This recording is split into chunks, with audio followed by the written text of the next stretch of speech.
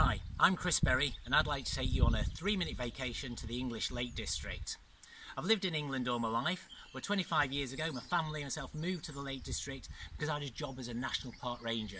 But for the last 6 years I've worked for Country Walkers, and that's great because I can share my enthusiasm for this great wonderful place that we have here with people from all over the world.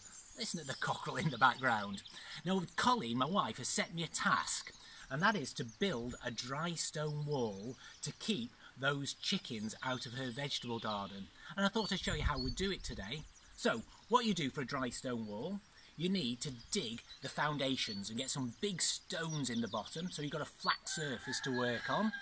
Then you need to bring stones up, 2 lines or leaves of stones gradually tapering to the top, because that's what holds the stones together.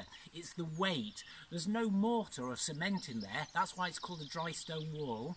So tapering to the top and then with heavy stones on the top. So what do? First of all, we need some stones, and I've got some stones carefully prepared behind here. Here we have a stone, and you've got flat surfaces, and that flat surface has to be pointing to the outside, and you've got to cover the cracks up in the wall. So you place the stone on, you don't throw it on, and you place them, and it covers the crack. Now, very importantly then, you use hearter stones, small stones which fill the middle of the wall, and they're used to chock the stones up and get them nice and level. So that's in place and nice and level.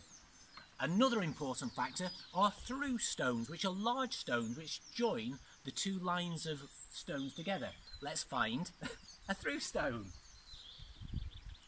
Here we go. Here's a through stone, long enough to go from each side of the wall to the other, and we place that on just in place like that. Use some small hearter stones to chock it into place. A through stone in place. Then, to finish off, you need a coping stones, which are big heavy stones on the top to weight everything down. Here we go.